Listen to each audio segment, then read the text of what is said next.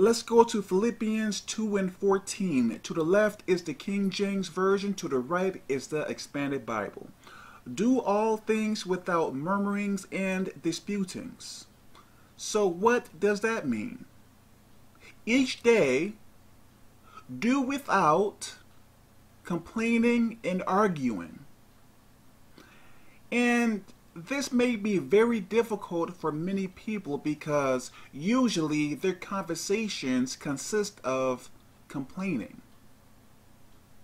Sometimes you may not be that way until you get around certain people.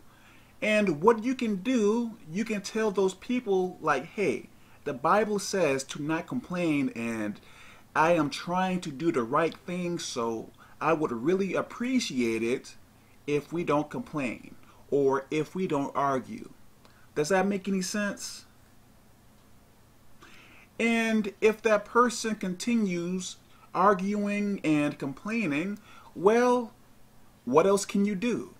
You may have to stay away from that person. There is nothing wrong with that. But you don't want to go around complaining and arguing. Those things are not of God. So if those things are not of God, what are they of? Of demons. So no wonder more demons are coming to you. Why? Because you are disobeying God.